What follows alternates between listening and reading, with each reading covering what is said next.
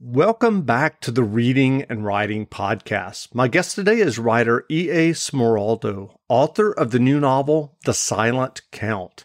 E.A., welcome to the podcast. Thank you. Sure. Well, if someone listening hasn't yet heard about your new novel, The Silent Count, how would you describe the novel?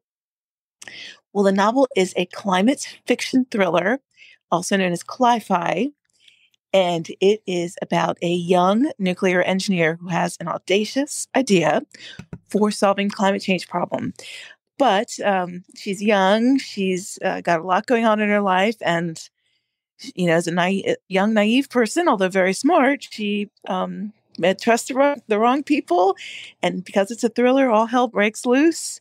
And my poor character goes through the ringer, and I think readers will too. And I'm curious, do you remember the original idea or impetus that led you to write The Silent Count? Yes. I can tell you the origin story. Just be aware that this idea is used satirically in the novel. No one is expecting us to actually do this. I'm a nuclear engineer myself, and as a student in college, my textbook, which is a very classic textbook used by all nuclear engineering students by John LaMarche, said you can use nuclear weapons for peaceful purposes. This was something called the Plowshares program under Eisenhower.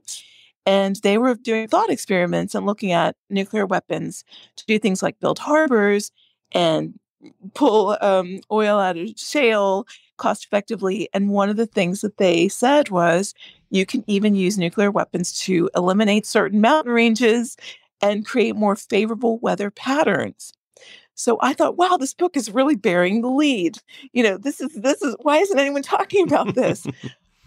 This goes to show you that the major was very unpopular, so they didn't update the book for many years. Like it was in the 2000s that I was using this book, and the date on it was 1983. So eventually they released another edition of the book, and it no longer said that, but it captured my imagination, and I thought someone has to write a crazy science fiction novel about this concept. Nobody did, so I thought, well, why not myself? Why not me? That's so here great. we are. And I'm curious, given your training as a nuclear engineer, how would a nuclear weapon change weather patterns? Well, what it would do is it would eliminate the mountain range. So you could reposition in the book, it could reposition the jet stream and, create something more favorable for yourself. I mean, in the novel, the character creates a simulation program where they pinpoint the best places. It's sort of like, I don't know if you saw the movie War Games, where they have, shall we play a game? And they like to bomb different cities for fun, and it's all a game, but they don't realize that it's real. And this, they know that it's just a simulation, but the government decides that things get so bad that maybe need to use this. But as I said, it's satire. Right. And I'm curious, had you written fiction before writing The Silent Count? I have written screenplays, and one of which was the treatment of it won a prize in a contest called Screenwriter Stig, and it was optioned. So and I've written short stories. I took creative writing in school, and I had a job where I was traveling overseas a lot, which was wonderful. But, you sit on a plane for a really long time and you get to see a lot of bad movies. So I saw one, I think it was, with all due respect to Vin Diesel, because I think he's awesome, but it was Vin Diesel's The Pacifier. And I thought, I bet I could write something like, better than this. So I challenged myself and I wrote a screenplay and ended up winning this contest. So, so I have done it, and I think it sort of created a monster. This option didn't really go anywhere, but then I decided I'll try my hand at writing a novel. And I'm curious, how is it different for you from writing a screenplay versus writing a narrative novel? Well, screenplay is very visual. It's also much shorter. It's about it's about 100 pages long, and it's all double spaced. The novel is 280 something pages long, and Yeah, it's much longer. It took me a long time to write it. There's a lot more going on because you're really inside the character's head. It's, you do show, not tell, but there's a lot of inner life too that isn't just something you can say, show a dark room. Right. So yeah, but it was fun. It was a really nice, it was a fun challenge. And I know that one of the main characters in The Silent Count is a musician. How did your own experience as a musician impact writing that character?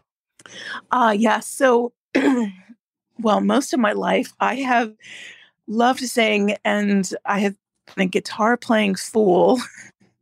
I don't know. I didn't realize that playing guitar 7 hours a day when I was a child was kind of a good way to not really have. It's a good way for an introvert to spend their time. But then people wonder, what are you doing in there? So I love to play the guitar and sing and write songs, and I always have. And when I got older, I had a band that that actually kind of when it hit the small time. We were fairly popular in the Washington area. We were on a small local label called Deep Reverb, and we were distributed by a larger local label called Discord that some people might have heard of. Sure. It was kind of a, punk rock style band. Yeah, we were compared favorably to the Dismemberment Plan. But anyway, it was more of a pop punk type of thing. So anyway, a lot of the song lyrics I've written over the years worked their way into the novel because, as I said, one of the characters is a musician and he actually hits the big time.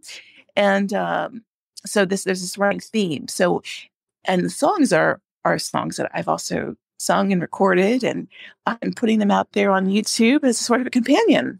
Membership fees apply after free trial. Cancel anytime. Okay, so why do people love my Total Body Bar workouts? Because they work. My clients get an amazing workout and great results. I'm Andrea Rogers, professional dancer and trainer, and my Extend Bar classes are fun, only 30 minutes, and proven to help you get sculpted, lean, and strong. And right now, you can stream my Extend Bar classes for free on the Beachbody On Demand app. See how effective these workouts truly are. Start for free today at beachbody.com. When the leaves start rustling, the pumpkins start plumping, and the scarecrows start crowing, you heed the call of fall, because you eat, sleep, and drink pumpkin at Dunkin'. So take your pick of pumpkin with delicious muffins, munchkins, and donuts, and pair them with a classic pumpkin spice signature latte or the ultra-smooth pumpkin cream cold brew, topped with pumpkin cream cold foam, all so you can fall harder. America runs on Dunkin'. Price and participation may vary. Limited time offer. Terms apply.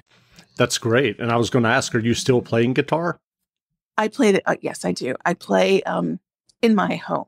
I haven't played out in a while, but who knows? Maybe, it's just opportunity always presents itself in the strangest ways. Sure. But yeah, I love to play. I was nominated for a Whammy, which is a Washington Area Music Award for during in the time that I was really doing this, and played music showcases, and it was fun.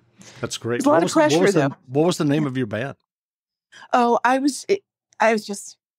had a drummer and a bass player behind me, so I was just a solo project, really. Got it. Yeah, Smiroldo. Yeah. Great. Well, what was your writing process like when you were working on your novel? Did you outline it extensively, or did you just dive into the narrative? So I am more of an outliner. I procrastinate, and it is just it's a big problem. I have to figure out. If you have any advice for me, I am all ears. But procrastination is then especially if you have a lot of interest, because you think, well, I could be cooking this great recipe, that Stanley Tucci just presented on the Italy show, that he does. So there's a lot of great ways to procrastinate. So I have to have an outline. And I also realize that just being open to anything, anything can make their way into the book. You watch people, you see how they interact with each other. So that's a big part of my process too. That's great. Well, what writing advice would you offer for those who are working on their own stories or novels? Don't give up. one thing about writing is it's yours, and it's not really, it's your thing. You're the queen of the universe or the king of the universe in anything you're doing. So you can change it if you don't like the way it's going, but don't give up. Just keep at it. And eventually you'll wake up one day and you'll have 289 pages. That's great. And I'm curious, what books have you read recently that you enjoyed, either fiction or nonfiction? I'm reading a book called Denial by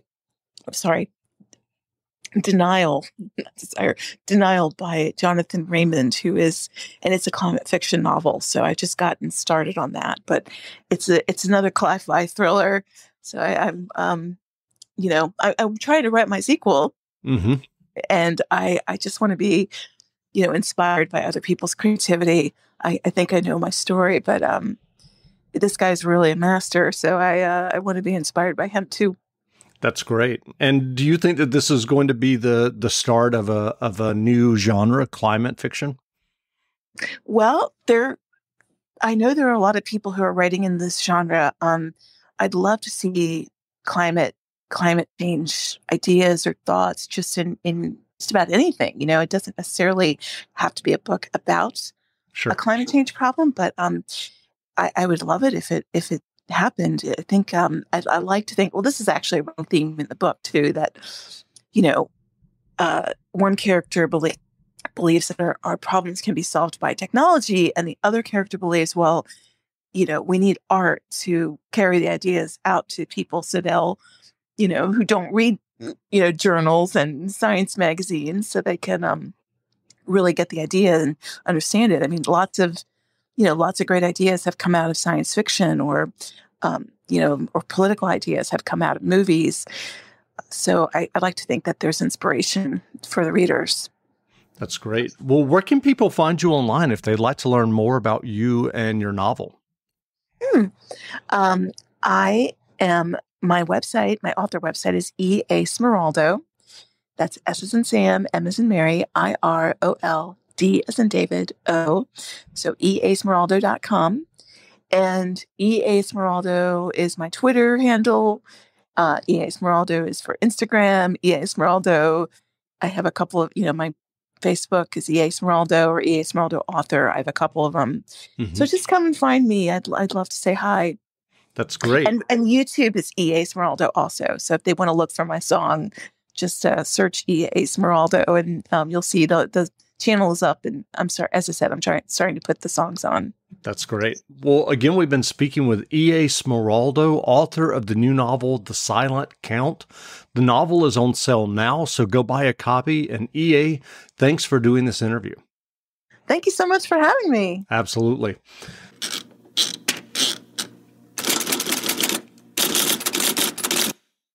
When the leaves start rustling, the pumpkins start plumping, and the scarecrows start crowing, you heed the call of fall, because you eat, sleep, and drink pumpkin at Dunkin'. So take your pick of pumpkin with delicious muffins, munchkins, and donuts, and pair them with a classic pumpkin spice signature latte or the ultra-smooth pumpkin cream cold brew, topped with pumpkin cream cold foam, all so you can fall harder. America runs on Dunkin'. Price and participation may vary. Limited time offer. Terms apply. Membership fees apply after free trial. Cancel anytime.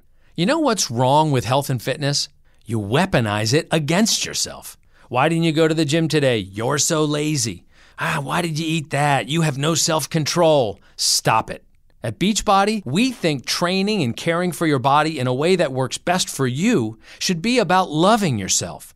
Let us help you without all the judgment. Here's how. Go to beachbody.com to claim your free membership and start feeling great.